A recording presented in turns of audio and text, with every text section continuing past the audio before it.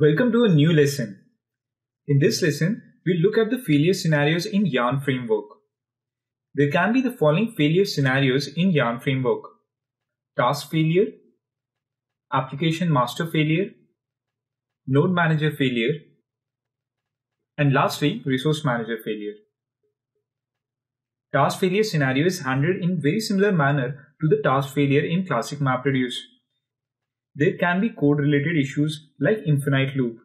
In that case, application master stops getting the progress updates, and application master would wait for some time decided by the property mapred.task.timeout. It is the same as we saw in the classic MapReduce. After this time period, application master would mark the job as failed. Then there can be case of runtime errors or JVM failures, as we had seen in classic MapReduce. And the action taken in Yarn is also the same. In case when map or reduce task fails, the failed task is retried on another machine and the number of reattempts made on the task would be decided by the property mapred.map.maxattempts and mapred.reduce.maxattempts. Both these properties have default value of 4. Just want you to notice that in classic MapReduce, the property ended with max.attempts.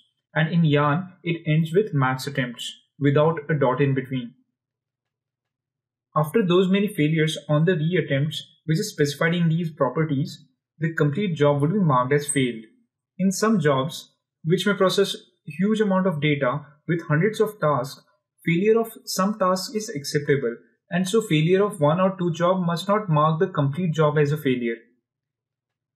For those cases, mapred.map.failures.max% and mapred.reduce.failures.max% would be the properties which would be set to decide the acceptable percentage failure of the map and reduce tasks respectively before declaring a job to be failed. Then comes the failure scenario of application master. In case the application master fails, the tasks that have run under it need not be resubmitted. They can be recovered. But by default, the recovery is not switched on. Property yarn.app.mapreduce.am.job.recovery.enable would be needed to be set for this feature to be turned on.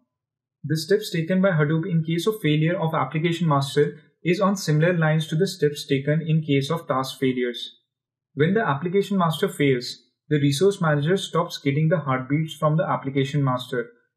Resource manager recognizes that the application master has failed. Like in case of task failure, resource manager starts the application manager on a new container. If the recovery option is set, the status of the task is recovered and the execution of the job is continued. The number of reattempts on application master is determined by the property yarn.resourcemanager.am.max-retries. Next, we look at the case where a node manager fails.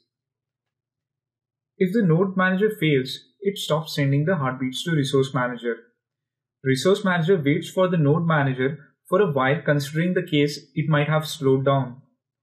If resource manager doesn't receive a heartbeat for a certain period of time, it assumes that node manager has crashed.